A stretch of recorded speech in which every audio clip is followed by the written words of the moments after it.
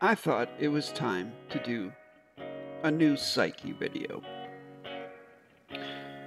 And I wanted to put the old face cam on so that you and I can look at each other in the eye. It has a more, I suppose, meaningful conveyance than if you just listen to an audio and you don't see my face.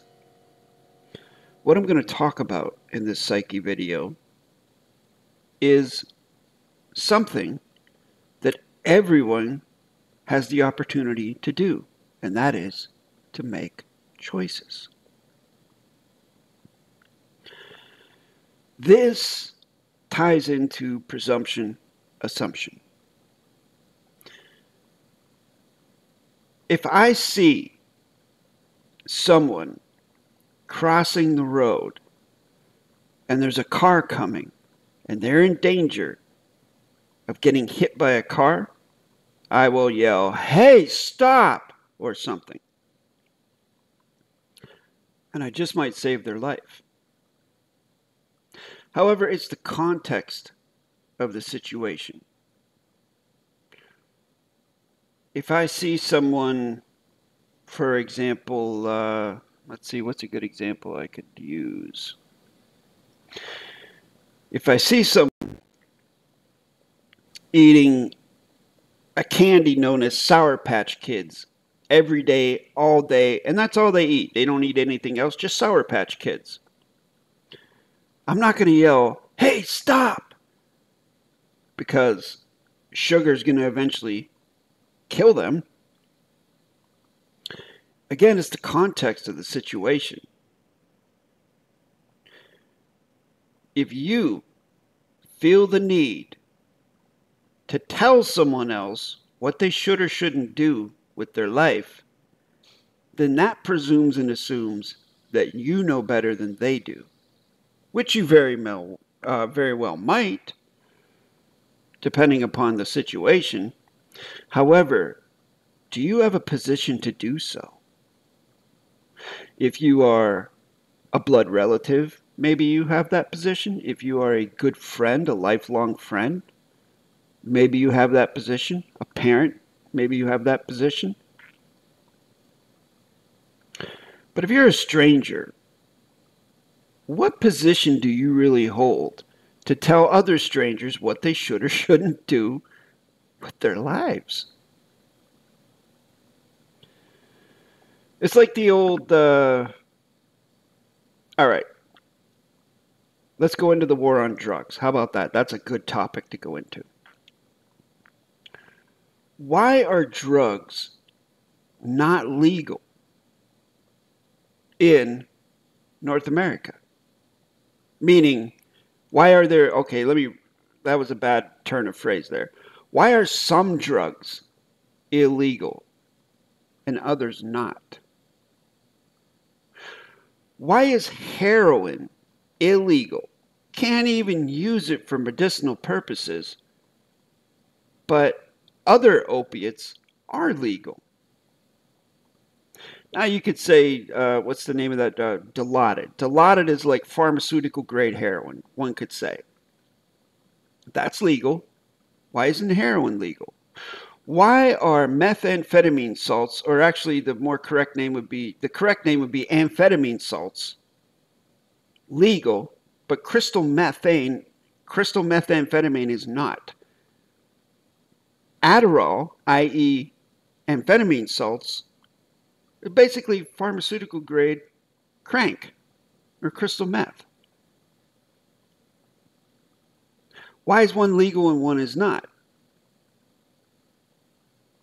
Why do folks separate alcohol from drugs? You know the saying, stay away from drugs and alcohol. Well, alcohol is a drug. Why are we separating that? Why are some drugs considered to be more dangerous than others? Why is marijuana labeled a narcotic when heroin and cocaine are also narcotics? Is marijuana really that dangerous to be put in that category? There's so many inconsistencies in this fiction system having to do with this topic. Myself personally, my position is, if you, as an adult, choose to put something in your body, whatever that is, that's your choice. It's not up to me to tell you not to do it. It's not up to me to judge you as a quote-unquote good or bad person as for what you're doing. That's you. Now, if you are harming me in the process of doing that, for example, if you are inebriated, you've been having a little bit too much hooch, and you're stumbling around and you're going to get in your car, I'm probably going to stop you from doing that. Okay? If you are trying to rob my house because you want drug money, I'm probably going to stop you. Maybe for good. But other than that, if you're not harming anything by doing what you're doing, who am I to say whether it's good or bad for you to do what you're doing? We only get one chance at this particular life. What we choose to do with it is up to us. It's not up to me to tell you what to do with your one chance. Now, the caveat to that is if you come to me and ask me for advice, you want my counsel, well, then I'll most certainly give it to you. But other than that, it's not up to me to influence or modify your choices. Another example, and I'll bring this into the correct sentence structure, communication, parse, syntax, grammar, domain. Back in 2018, after David-WYNN Miller had passed away, Russell J. Gould put on what we now know as the Reno seminars. I don't know how many of you have watched these videos. But in these videos, it's basically because now the master, Russell's teacher, has passed on. Now Russell is moving into position to modify and make changes in the way he does things, as he is the only sole remaining part of that partnership. Get it? Partnership, part. Get it? And a caveat to this is I will say that David-WYNN Miller has said in the past that he and Russell are two, and two is certification. Two. One is opinion. So if you have two, he and Russell, and you take one away, now you just have an opinion. So that's the situation with Russell. And what happens with opinions? They can be argued with. That's what happens in the foreign vessels and dry docks, in the courts. People argue all day long about opinions. When you see rulings and so on and so forth published, and I subscribe to Supreme Court emails and things like that, it always says in the subject bar of the email, judges' opinions, published judges' opinions, because they're opinions. So Russell, in these Reno seminars, is basically telling people they're not allowed to use quantum grammar anymore because he is the sole owner of this. And he gives some registered number as proof. Folks, how can you claim a correct copyright on a correct grammar when your contract does not contain correct grammar? It doesn't add up, does it? So he's there telling folks that you win or lose by how you choose. And he pretty much, it's sort of a low-key veiled threat that if people don't have his thumbprint, his autograph, his authority, that they're going to get into big, big trouble for using his technology.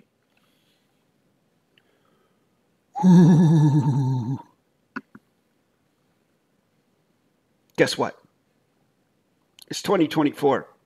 2024 is almost over. Guess how much trouble I've gotten into for using correct sentence structure? Guess how much trouble I've gotten into for teaching hundreds of folks all over the earth this technology? Guess how much trouble I've gotten into for publishing about 1,000 correct sentence structure videos on this YouTube channel? Guess how much trouble? I'll give you a hint. It starts with the number 0. 0 trouble. Why? Because I protect myself. How do I protect myself? By being grammatically and psychologically correct as much as I can. To phrase that a little bit differently, I cultivate correctness. I try to be 100% correct. Whether I succeed 100% of the time, that's up to other people to determine. But I try. I try really hard. I keep my mind open. If people are saying I'm wrong or something's off about what I'm doing, I genuinely take that into consideration, take a look at it, and if they go about it the correct way, I consider it. And if it is a mistake on my part, I correct it in the public. Who else does that? Name one person out there in this venue, in this domain, that does that. I can't think of one. I really can't. Not even the students that I have that have created their own YouTube channels will come out in public and admit they made a mistake. As far as I know, I'm the lone wolf on this one. But you see, it doesn't really matter to me. Because I guess because I have closure on the grammar and I have closure on the psychology of the grammar. In that, cultivating humility makes me impervious to ego in this context. In this context. Because I know that if I make a mistake and someone points it out to me and they offer solutions or how to fix it, I do it and I give them credit and I move on. And that's the beauty of it. It's not a big deal. There are folks out there with egos so big, they just, for whatever reason, cannot even consider that they're wrong about something. How many times have I heard Russell or anybody else say that, oh, they're so humble. They're still learning. They're students. But you don't ever see that reflected in their videos, do you? You don't ever see them do that, do you? I haven't. So to get back to the whole choice thing, that is what I choose to do. What I choose to do with my life is my choice. Just like you. I know that there are folks out there that think that, why are we all fighting? Why are we all arguing? We should all just join together, unify, and fight the man. Why do we have all these petty arguments? Oh, so that type of individual wants to overlook things. They don't care about being correct. They don't care about being humble. They just want everybody on the same team and everything to be hunky-dory. That's not how it works. That is not how it works. If you want to 100% correct yourself and take authority over yourself and navigate autonomously, that concept ain't going to work. There is no saving the world. I mean, in a modern context, not the PARSE context. In the modern concept of saving the world. We are the world. We are the children. Blah, blah, blah, blah, blah.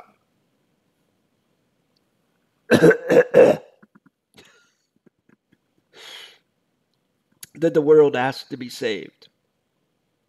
Did the people ask to be led by the Pied Piper down the road? Someone who's going to finally save them from all of this tyranny, all of this pain and suffering. No, actually, let's use the analogy of religion, the Christian religion. Who's the shepherd? Jesus is the shepherd. Who's the flock? The Christians, his followers. They're the sheep. He's a good shepherd, shepherding the sheep. What happens to sheep? They get sheared and then ultimately get slaughtered by the shepherd. And if you're okay with that, again, your choice. It's your choice, folks. Wow, I've kind of run the gamut here. Gone from drugs to religion. It's kind of the same thing, isn't it? Kind of the same thing. What do they say? Religion is the opiate of the masses. I guess, but at least with opiates, they probably get something out of it, right? And a lesson learned from it. With religion, it's a little bit harder because you have to use your imagination a bit more, don't you? Yes, you do. So I just thought I'd put this out there because so many folks on the internet, and I know there's no stopping this. I know there's no stopping this. There's no way to stop this because people love to do this. On the internet, people will go into a comment section or comments field and tell other people what they should or shouldn't do. Well, you should be doing this. Well, you're stupid for doing that. Why did you do that? Everybody makes choices. And everybody gets the consequences. So keep that in mind. When you make your choice, the consequence will come. The end result, the conclusion, will find you. And how you handle that determines the next step, the next rung in the ladder, or the next path you take. So you got to be careful with what you choose. That's why it's good to have a set of principles to make these choices. And I've said this ad nauseum. People are probably sick of me saying this. Position of peace and neutrality, maintenance of rule one, rule equal, the balance of the honor and the grace. If you keep these things in mind, your choices become a little easier. And I'll add a little bit of fourth way Gurdjieff wisdom here as well. I think, to paraphrase, Gurdjieff said, there are three things to consider when making a choice about something. Number one, does it benefit you?